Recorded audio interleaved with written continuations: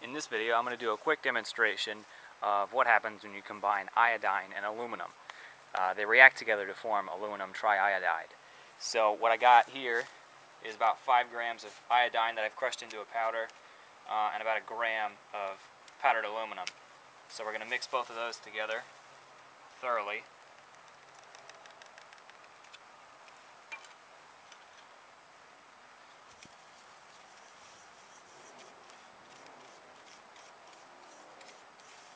And this generally takes a few minutes to start the ignition because it takes a while for the activation energy to be reached. But I'm going to speed that up a little bit.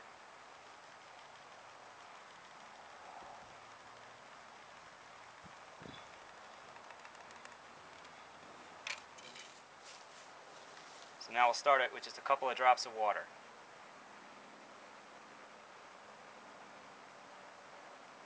It actually looks like 1 drop was enough.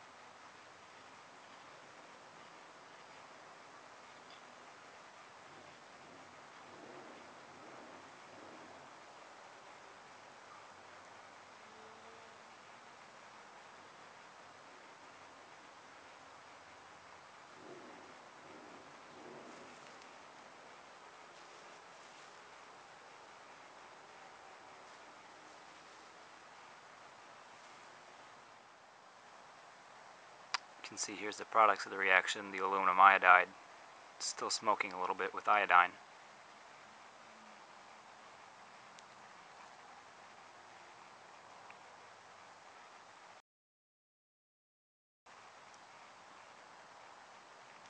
Thanks for watching.